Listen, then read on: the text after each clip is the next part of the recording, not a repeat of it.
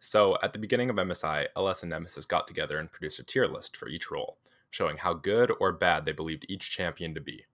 It certainly drew a lot of controversy, especially with champions like Renekton being in the don't tier for top lane, while Soraka was listed in the A tier for the same lane. Now that the Rumble stage has concluded, I wanted to go through all the games and see how well the tier list holds up, only looking at win rates and taking no context into consideration. First, we're going to go over the top lane. And the first thing I notice here is that the S tier champs are crushing it, posting a 67% win rate so far with 18 picks. Second, and the thing that's almost more shocking, is the fact that of the 4 champs listed in A tier, there's 1 pick between all of them, a loss for Camille.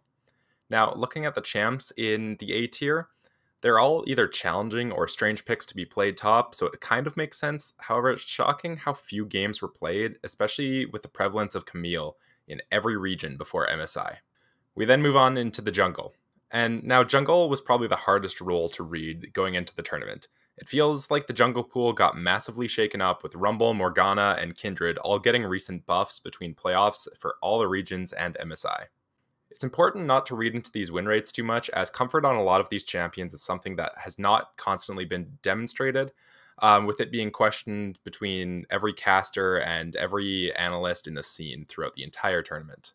Now, mid lane at a glance seems like the role where LS and Nemesis were the most off and struggled to predict who would do well the best, with the S tier below 50% and the A tier at an abysmal 33%. It seems like as the tiers go lower, the win rates only increase, with C tier being the highest significant tier, winning 55% of the games over 47 picks.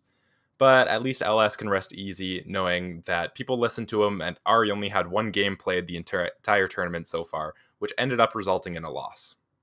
Their bot lane tier list was clearly one of the most controversial, seeing as the first and third most played ADCs in the entire tournament are both in the don't tier. It's also another spot where comfort seems to be an issue, as the newly popular Kog'Maw and Varus seem to be struggling so far in the tournament. For bot lane, it's really surprising. The don't tier list has as many picks as all of the other tiers combined, and most of the other picks are just Tristana and Sentinel only, and those are all in the A tier. In the support tab is where we can see that LS and Nemesis have a completely different read on the meta and what is currently strong than everyone else in professional League of Legends. Their S tier and Z tier only encompass Enchanter supports, and we've only seen 5 of those picked the entire tournament so far. The rest of the picks have pretty much been made up of only engaged supports, with all of those being listed in the B and C tier. But at least for those tiers, they listed the right ones above the wrong ones, with the B tier being a 59% win rate and the C tier being 48% win rate. Now we get into the total accumulation. And we see here that when all combined, we get pretty lackluster results, actually.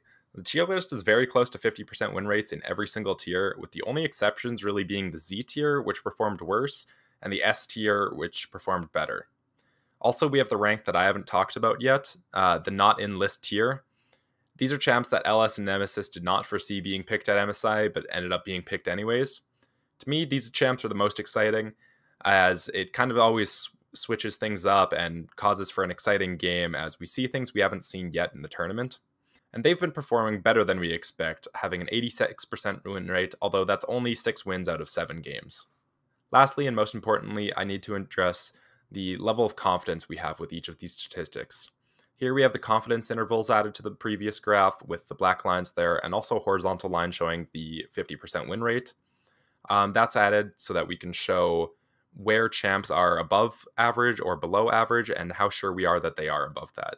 You can see here that none of them produce a confidence interval, which is above or below that line, meaning that we can't say with confidence that any of these tiers are better than the average.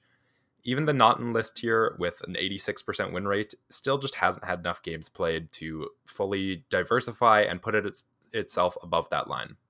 To close, it's unfortunate that comfort has been such an issue throughout this tournament, with pros playing champs like Rumble, but clearly not to optimal levels, and then resorting immediately back to champs they've been playing throughout the rest of the year. I personally would love to see a team with expertise on a lot of the champs that LS and Nemesis rate highly.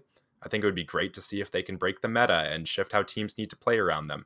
But unfortunately, we haven't seen a team that's devoted enough time and training into learning how to play these champs at a consistent enough level. Thanks again for watching. Bye.